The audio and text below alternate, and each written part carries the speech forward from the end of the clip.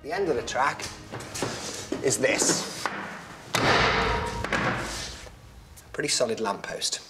Now, the only thing that's going to make the impact here kind of bearable is this crumple zone. The idea of a crumple zone on this cart, or in fact any vehicle, is to kind of bend, and the bending metal absorbs some of the energy of the impact.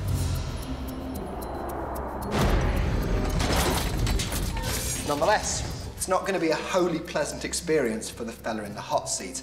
I've kind of calculated this, so it should give a similar crash profile to maybe hitting a lamppost in a real car in an urban environment. I've carefully designed and built this rig to be repeatable and predictable.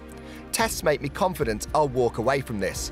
What we don't know is exactly how my body will behave in the crash, so I'm going to gauge the effects using a high-speed camera and a big green pressure sensing pad. I wouldn't recommend this. I am a little nervous. I'm forward-facing, I'm heading for a solid steel bar. How bad can it be? Here we go, 3, 2, 1.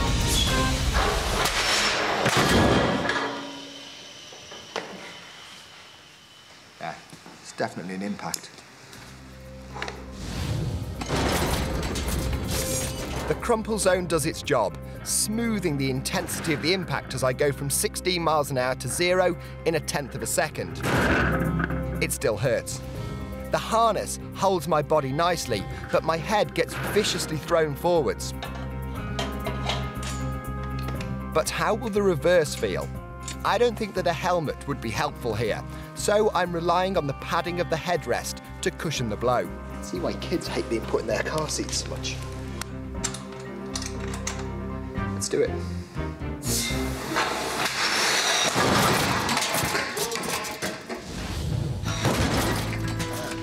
That was like a proper shock, but I feel okay. Going backwards felt better, but what will the cameras and pressure sensor reveal? White and blue areas correspond to little or no pressure. Red areas are the highest pressure we're seeing. Okay, and this is then quite obviously when I was going forwards, and you can see the straps are digging into my shoulders and digging in quite a lot around my waist. Correct. Whereas going backwards, the whole force of the impact is distributed quite evenly over most of my back, which is why there's less kind of digging into me. And there's a little bit down at the bottom there, but on the whole, even though quite scary, going backwards is broadly a more comfortable way to crash.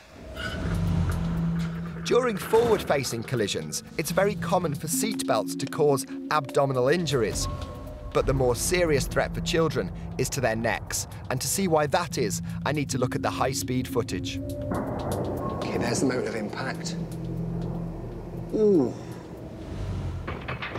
There's an awful lot of movement in my head, and my head only really comes to a stop when eventually my neck won't stretch any further.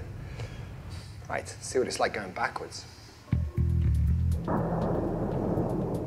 Oh!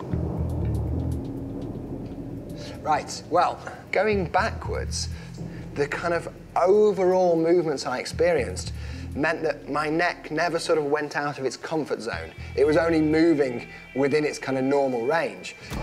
Whereas forward-facing, it was a different story. And it makes me think that overall, from the pressure results, from the high speed and from my own experience, that travelling backwards in a crash is probably safer.